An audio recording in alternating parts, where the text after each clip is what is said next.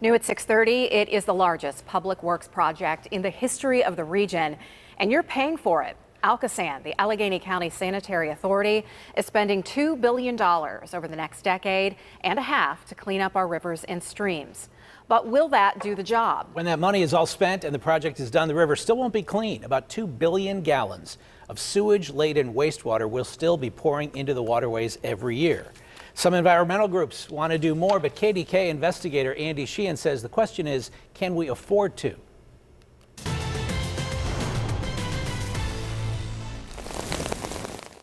The news is disappointing. Every time it rains, our antiquated combined storm and sanitary sewer system overflows.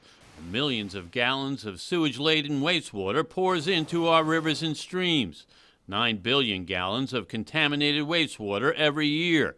And even ALCOSAN's $2 billion plan to clean up the rivers won't capture it all. Even when it is fully implemented, by ALCOSAN's own projections, there will still be 2.7 billion gallons of sewage overflows pouring into the Pittsburgh area's rivers and streams every single year. These environmentalists are chiding ALCOSAN for taking too long and doing too little.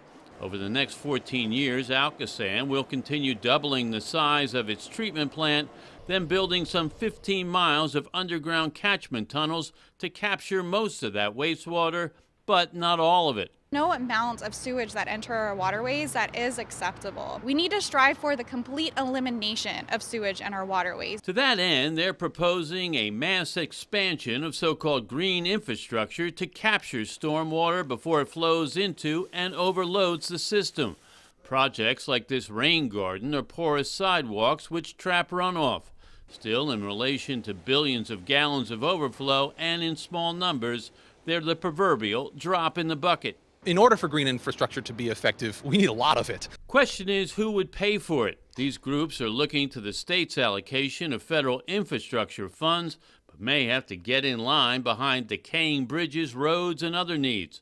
They note that some municipalities charge businesses and homeowners so-called stormwater fees, but the proposal doesn't sit well with some, like Shaler Township manager Tim Rogers. Too much on the backs of residents already.